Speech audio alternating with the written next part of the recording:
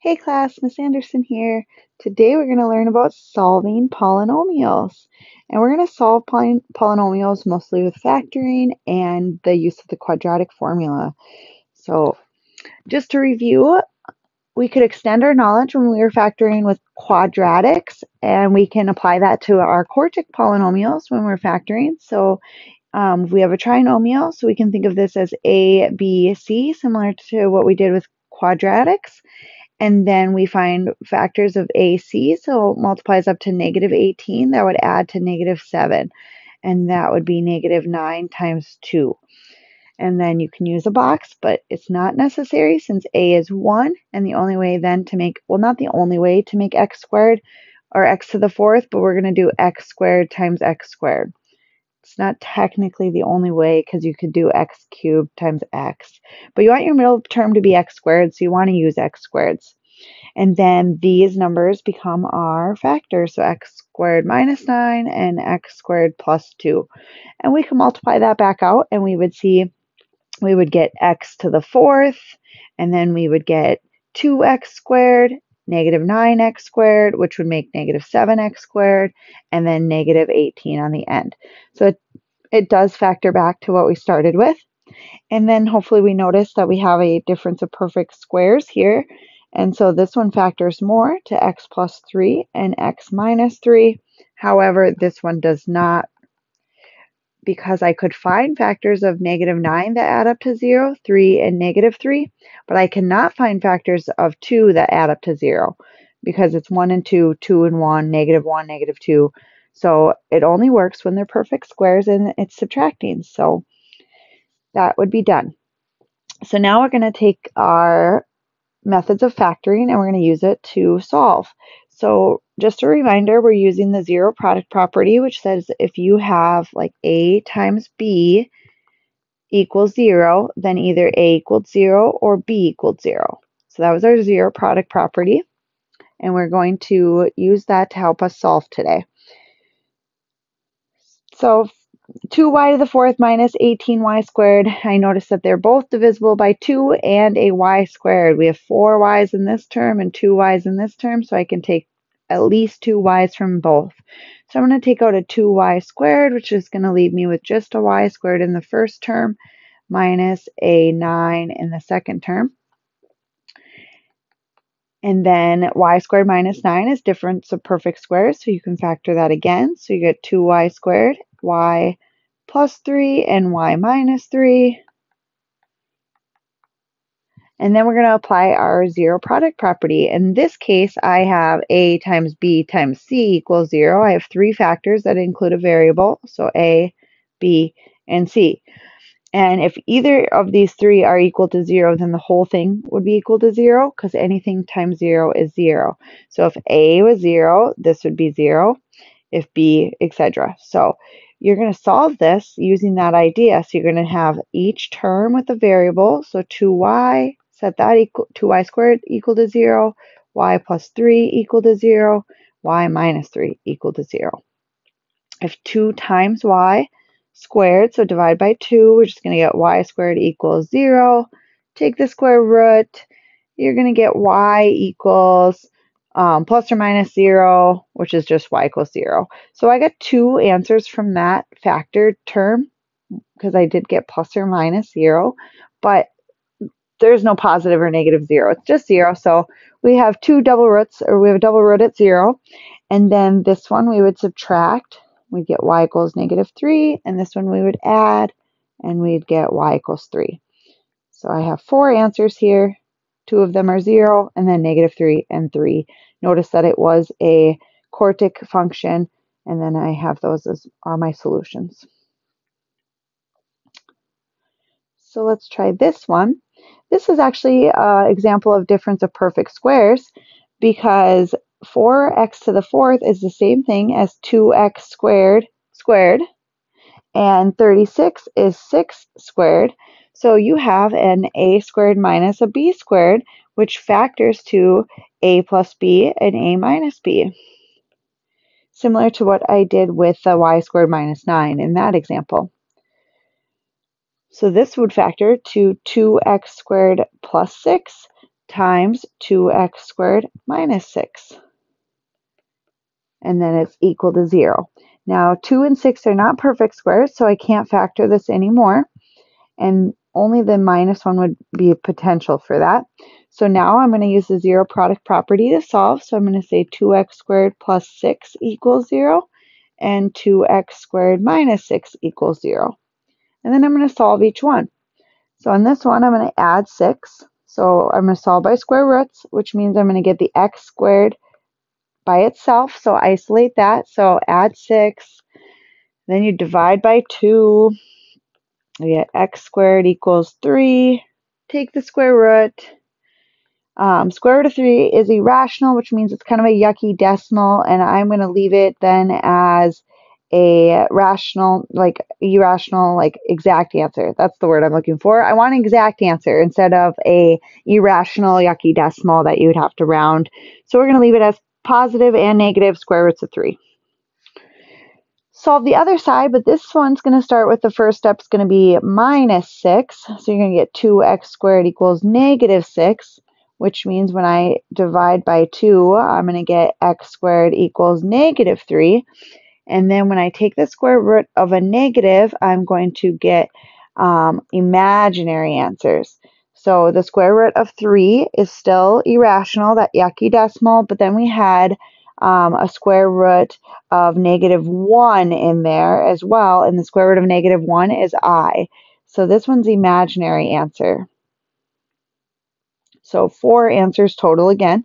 2 of them are imaginary and 2 of them are real, and my quartic function had 4 solutions.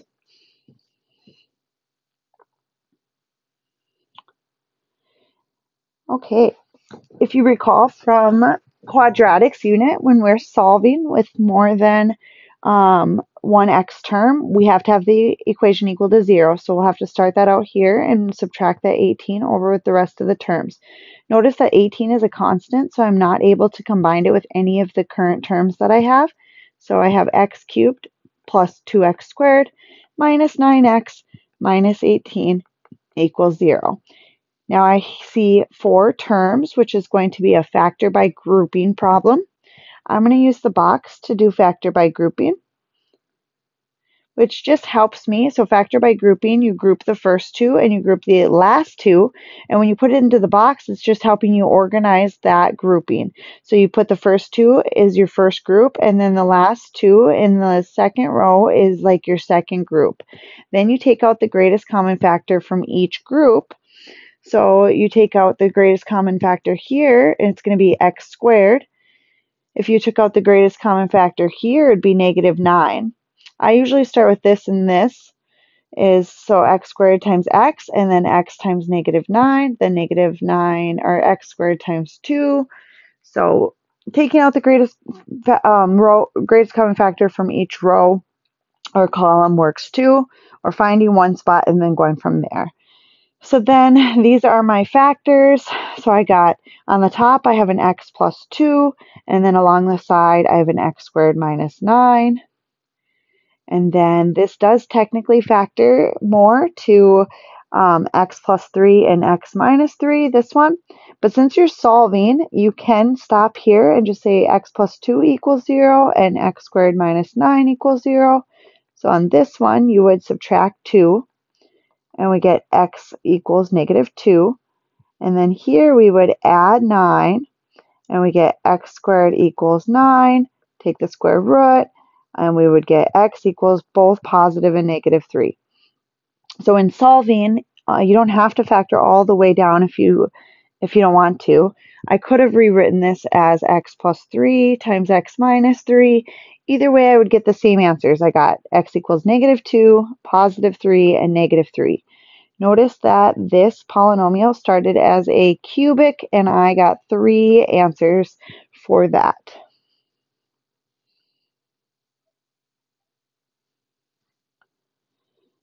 Okay, so using factoring and then the quadratic formula to solve and find all of our solutions to the equation. So this one is perfect cubes. It's sum of perfect cubes. We have 8x cubed, which is the same thing as 2x to the third, and then 125, which is the same thing as 5 to the third.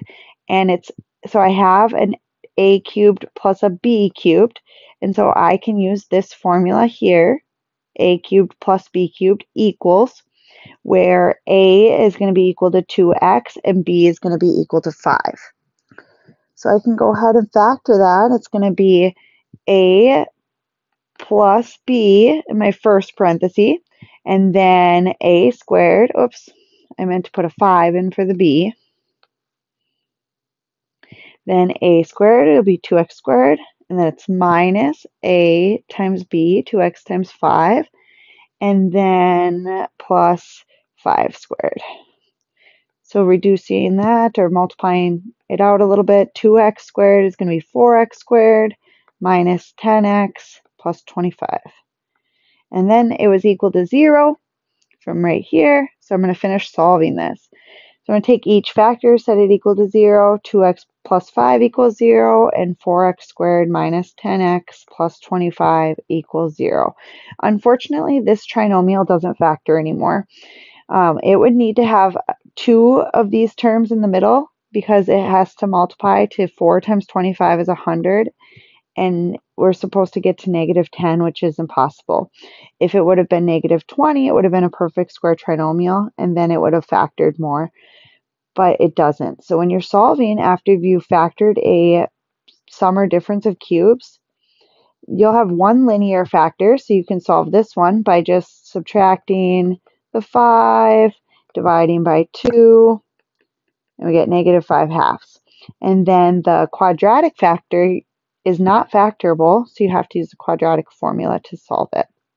So we got a equals 4, b equals negative 10, c equals 25. And it's x equals negative b plus or minus square root b squared minus 4ac all over 2a. So your x would be equal to, it's negative 10, so it'd be positive plus or minus the square root.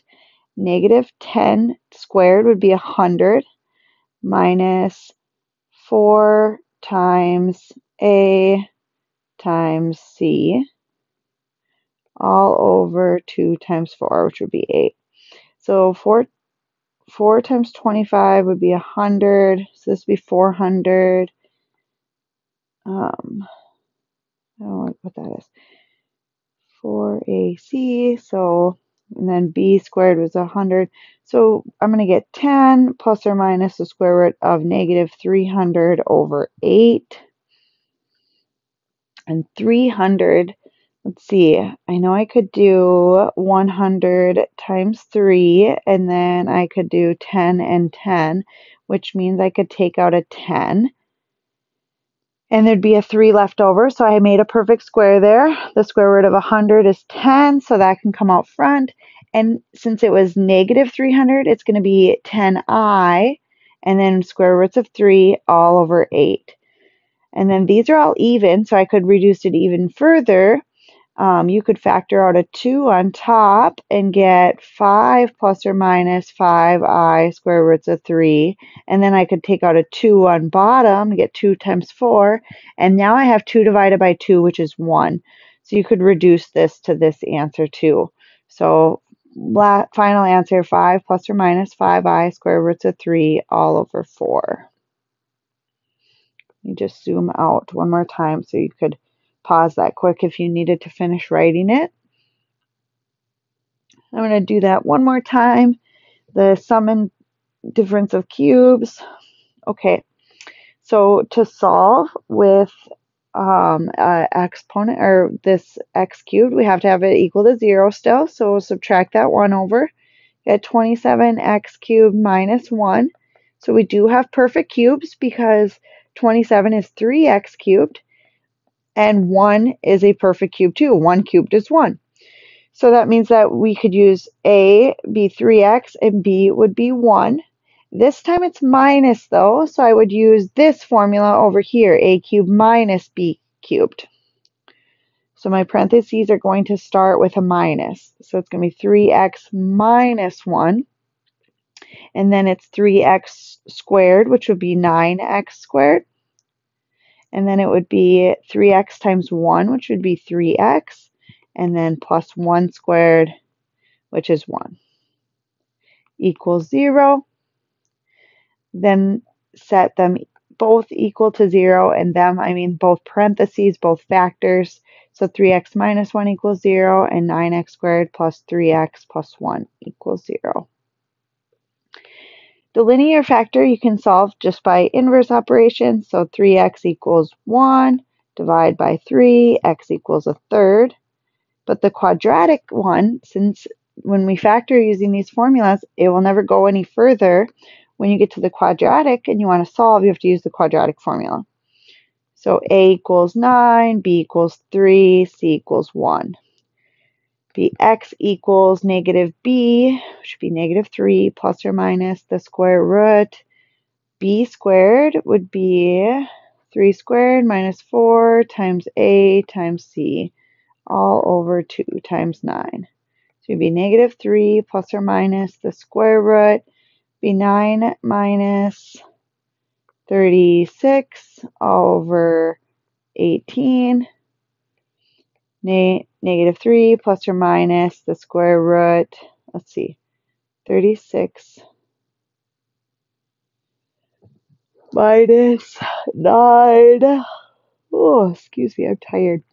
9 minus 36, negative 27, all over 18. Now 27 has a perfect square under it, 9. 9 times 3 is 27. And so 9 is a perfect square, so you can take the square root of the 9. It is negative, so it's going to be imaginary again. And then there's still 1 3 left under there, because you can take out the square root of 9, but not the square root of 3. And then the square root of negative 1 comes out as imaginary, and then it's all over 18. And this time you could divide these all by 3. As long as all 3 coefficients divide by 3, you can do it. Because what you're doing is you're factoring out a 3, and you're leaving it with a negative 1 plus or minus just a 1i square roots of 3. And then on the bottom, you're factoring out a 3 as well. And then you end up with 3 divided by 3, which is just 1. So we can take the 3 out and get rid of it. So negative 1 plus or minus I square roots of 3 over 6 would be the final answer. Let me just zoom out there a little bit so I can write that all down or pause it if we needed to. So it's a lot of work. So it requires some serious practice to make sure we can get all the steps correctly done, but completely doable. Thanks for watching.